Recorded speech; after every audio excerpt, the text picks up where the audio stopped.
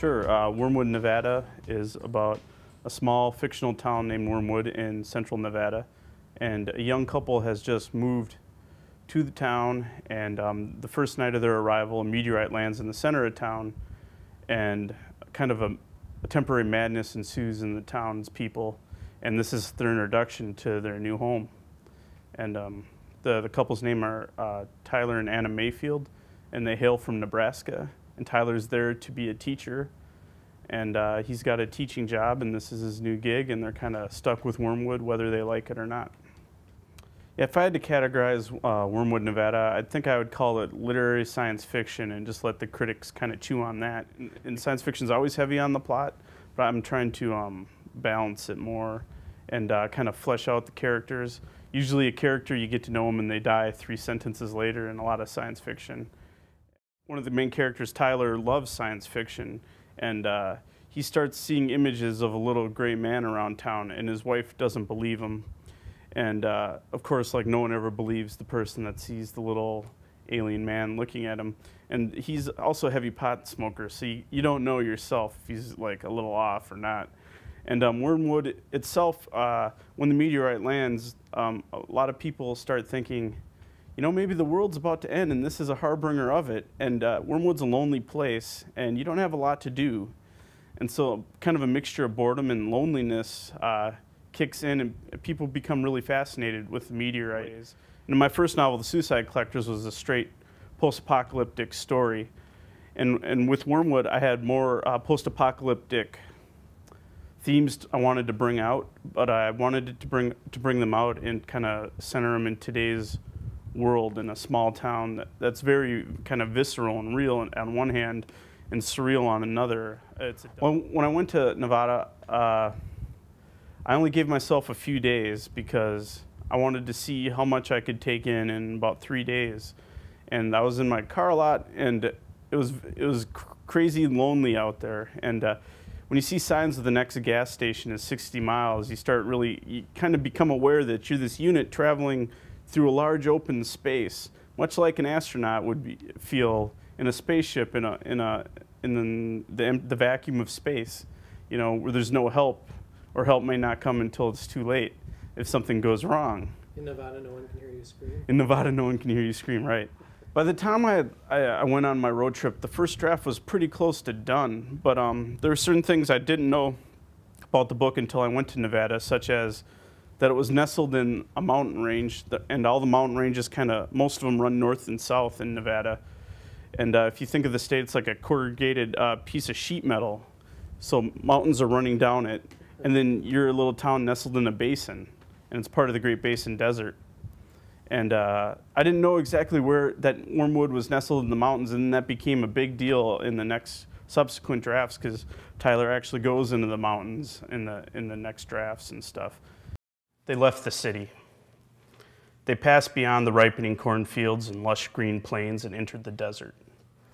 Anna moaned in her sleep as Tyler drove, pushing the car past 80 as he absorbed Nevada's landscape. He hadn't seen another car for 30, 40 minutes. Early June, and the countryside was nothing but a pale green sea of sagebrush beneath an unbelievably bright sun.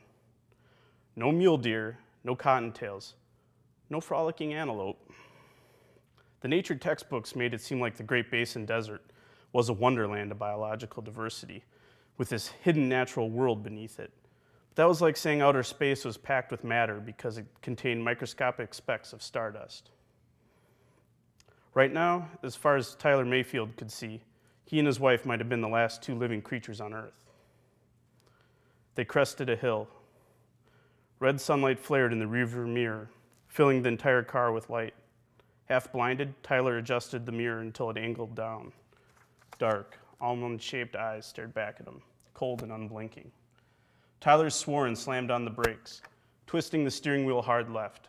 The Volvo spun around 3 times, almost flipping, before it squealed to a shuddering halt in the middle of the highway. Tyler unbuckled his seatbelt and scrambled around. The back seat was empty. What the hell, Tyler? Anna was awake now, her blue eyes open and darting, her long tan legs jammed into the floor. Even when she was freaked out, Tyler had to admit she still had that beauty queen glow. I thought I saw something. Where? In the back seat. I thought something was back there. Anna exhaled. Fuck, Tyler. I'm sorry. Whatever, just keep driving. We can't stop in the middle of the highway. Tyler slapped his cheeks and gripped the steering wheel at 10 and 2 o'clock. He took his foot off the brake and accelerated until they regained speed. He shivered, remembering the dark eyes, and slapped his cheek again. Anna dug into her purse, pulled out a tube of lip gloss, and opened her visors. You're going crazy from all this driving, Ty. You need to chill. Anna folded up the visor. Hey, you see that blob up ahead? Tyler blinked, trying to focus. I think so, against those mountains. Yeah. I bet it's a town. Sure it is. Civilization.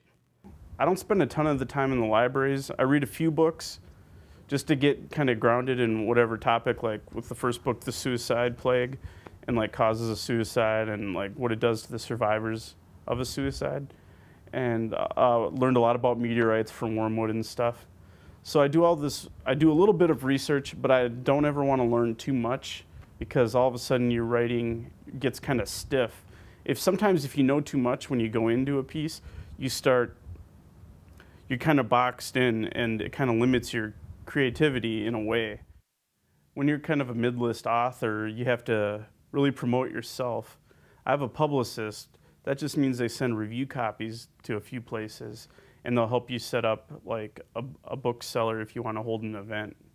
You kind of schedule your own events too now. And you really have to kind of try to network online, and there's a lot of blog campaigns now because you can't drive to all 50 states. And there's no book tour money anymore unless you're very high up in the echelon of authors. So you spend a lot of time at your computer when you could be writing, which is the shame of it. I just got done emailing about 700 independent bookstores, booksellers, just to let them know that the books had come out. And there's days you question like if it's worth the effort, but you just hope the book gets out and put on shelves and people like it. You know, even if you've written a great book, you still have to really stump for it and become kind of a politician for a couple of months when it comes out. Even if they don't agree with the particular moves you chose to make, like at the end of The Suicide Collectors, at least they've read it and carefully considered it. And the worst thing that can happen to a writer, especially with the first couple books, is just to be totally ignored and no one cares. The industry as a whole is kind of like, you're a writer, you should accept your lot in life and be very poor. And you don't get your advance until the book's accepted, and then after your advance is gone, it's usually not very much anymore. You got to make money somehow, some way. And your royalties, don't expect them to come back for 18 months since the book comes out. There's a thing where if you don't sell a ton, even if you make a profit with your books, by the way, this goes out to all the other writers out there who may be watching this, you will not get paid for like 18 months. Everyone was singing March of the Cornhusker, but I couldn't take my eyes off the flying cheerleaders. The way the sunlight turned their hair golden as they flew into the air was so beautiful, it freaking broke your heart. Tyler paused and took a drink of beer. I don't know how it happened. Maybe the crowd got too packed, or the guy cheerleaders got sloppy. But one of the cheerleaders was thrown off balance, and I was the only one who noticed. I dove forward and caught her before she hit the ground. The cheerleader smiled and kissed my cheek, and right there with the crowd cheering and clapping me on the back, I kissed her on the mouth, hard, and then we brought that goalpost to the ground. That was my wife. That was Anna. Thank you. All right, well, to wrap up, again, I'm David Oppegaard, and my novel Wormwood, Nevada just came out from St. Martin's Press, and I'm also the author of The Suicide Collectors, both of which available online or at your independent bookstore. My website's www.davidoppegaard.com. Keep writing and stay hungry, people.